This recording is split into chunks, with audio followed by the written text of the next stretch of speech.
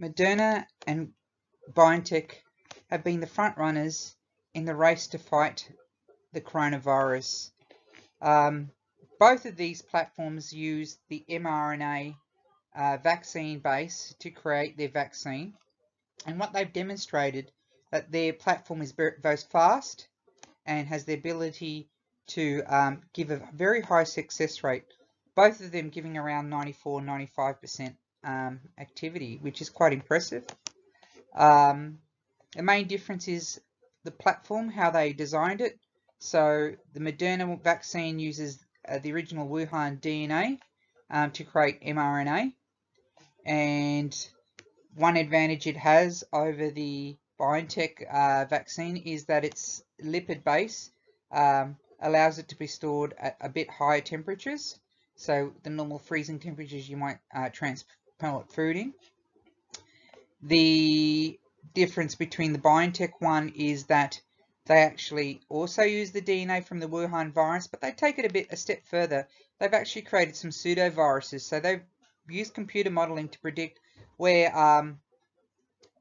mutations could occur, and they've made some pseudoviruses just in case that the virus mutates, that their vaccine would still be viable. And those are the two main differences they've used to fight the COVID-19. The big question is, which one of these vaccines will survive to the end of this year and be able to deal with mutated strains?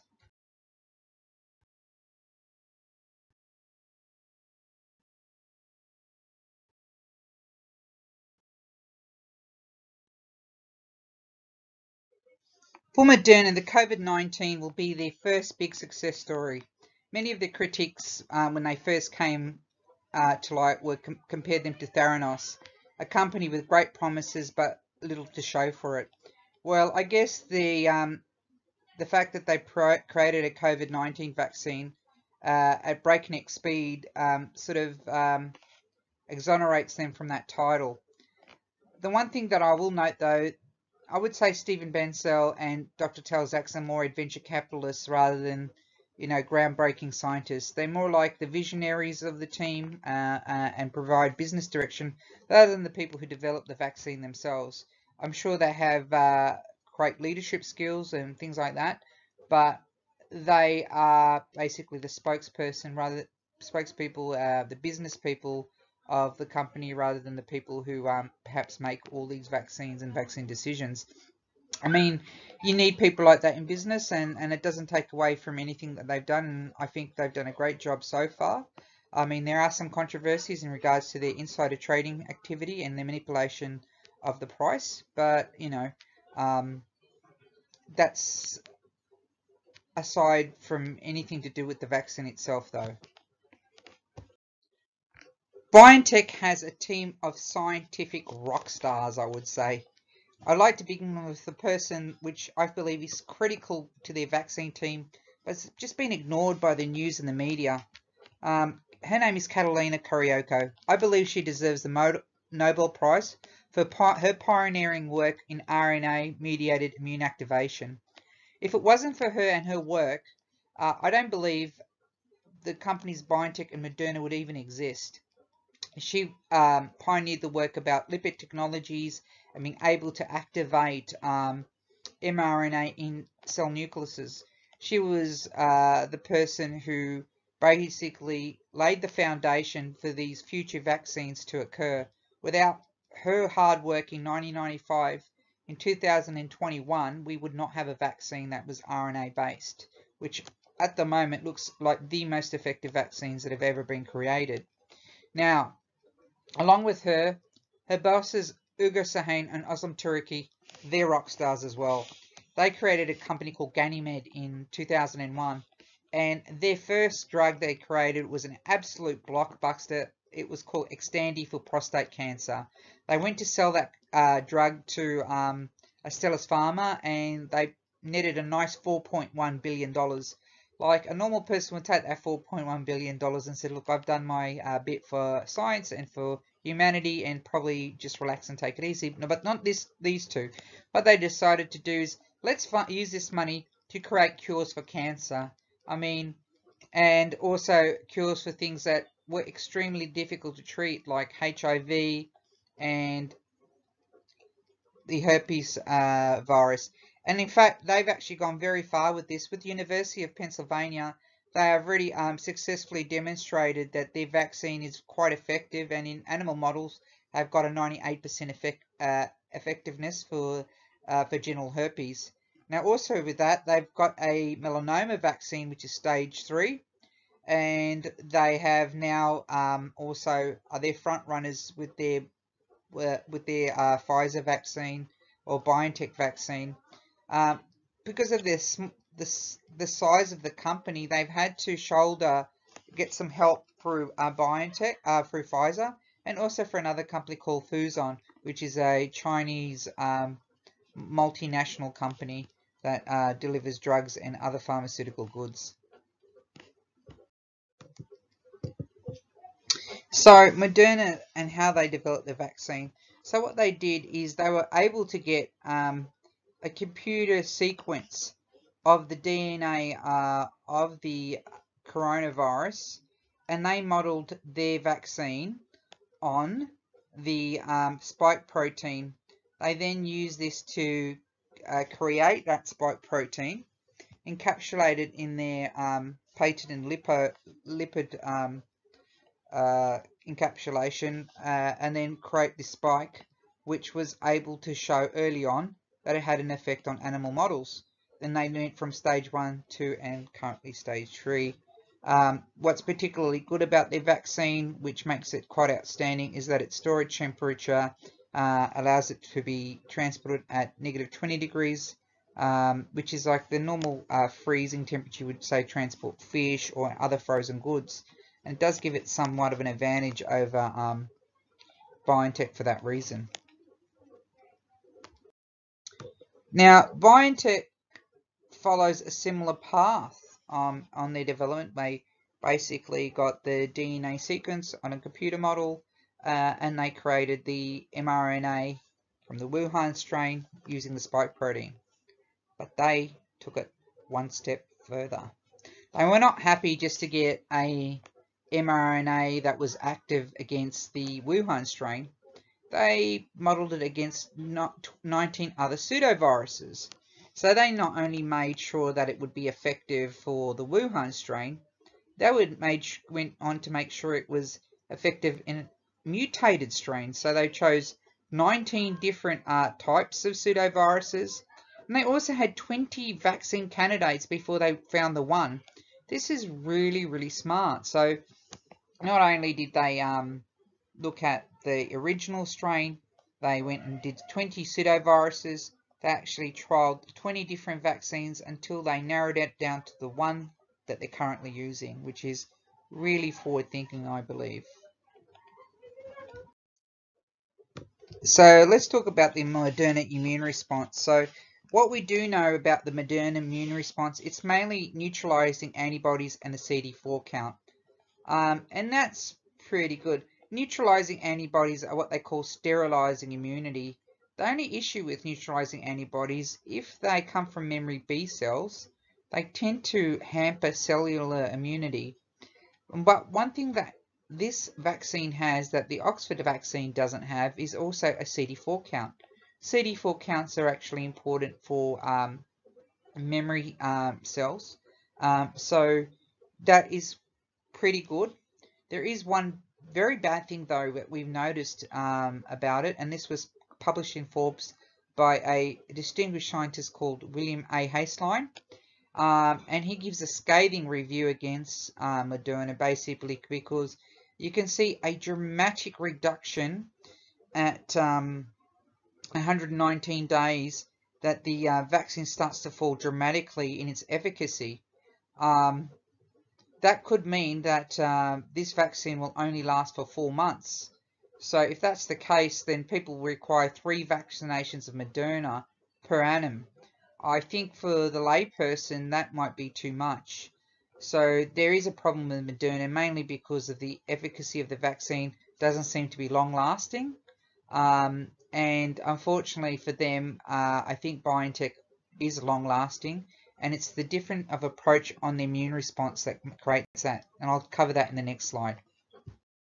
Now, the difference in the immune response of the BioNtech vaccine is that it stimulates CD4, CD8, Th1 cells, and inevitably, I would believe, would have a very big cascade effect on memory B cells. Now, memory B cells are important to create a long-lasting immunity. We see these in vaccines like polio, which give you 2, 3 years and even lifetime immunities. This is really, really good. Now, they took it to another level to make sure that their vaccine would last very, very long. They basically created 19 pseudoviruses and they used the mRNA which would combat them and integrated that into their vaccine to give it that long-lasting effect. So not only does it have this cascade reaction with long-lasting immunity through CD8 and CD4 counts, it also is future-proof by the fact that it's been modeled against a total of 20 viruses, the Wuhan, and 19 pseudoviruses. So it should give us a long-lasting effect.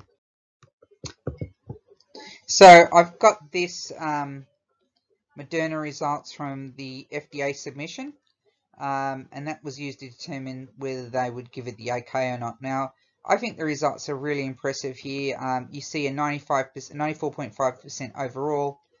Between 18 and 65, we got a 93.4%, and from 65 years and older, 100%. Sample sizes are pretty good.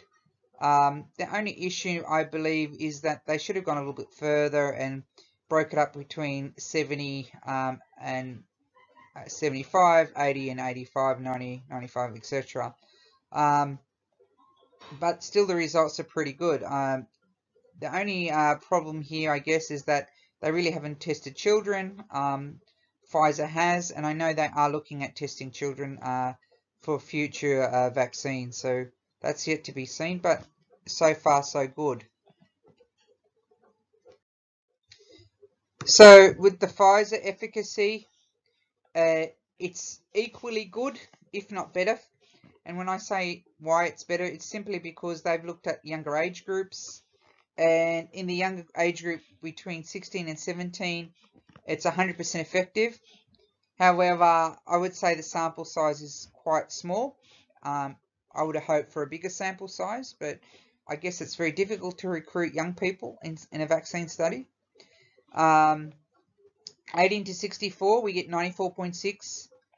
65 to 74, 92.9, and greater than 75, 100% efficacy. I guess, you know, that's a really good result. And in comparison to Moderna, it's much of a muchness, really, I would say.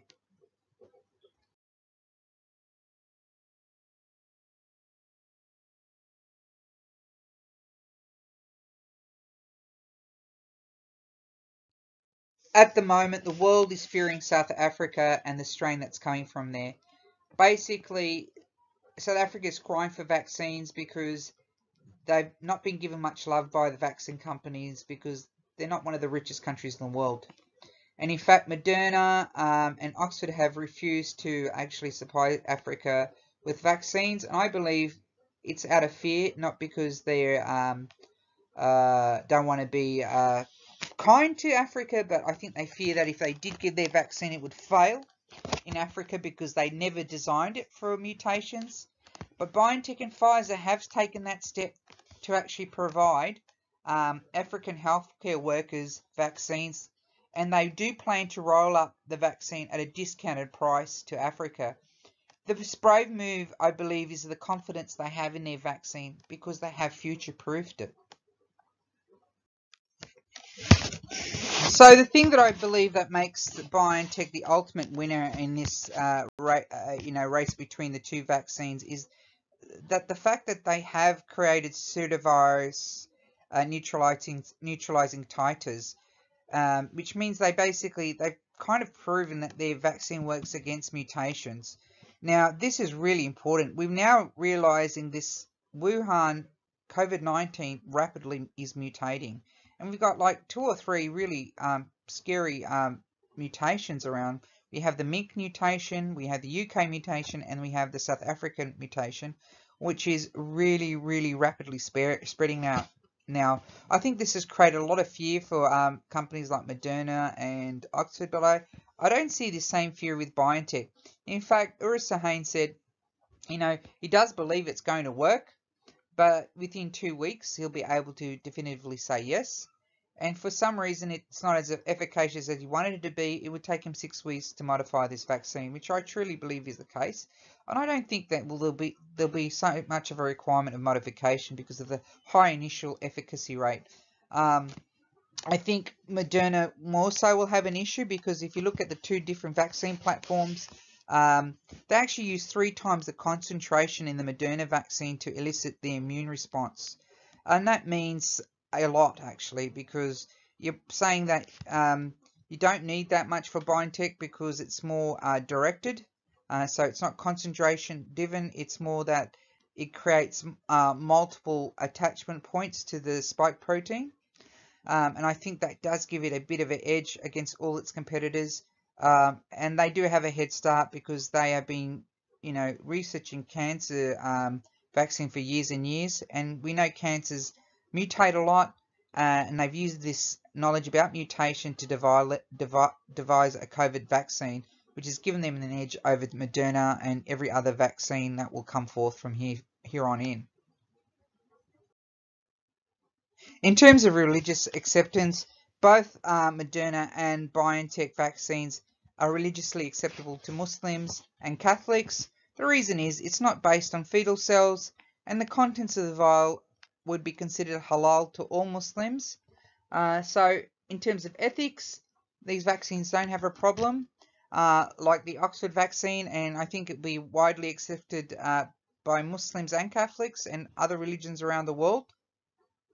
The only question is which vaccine is going to last throughout the year and which vaccine is going to be able to survive multiple mutations. I believe BioNTech is that candidate.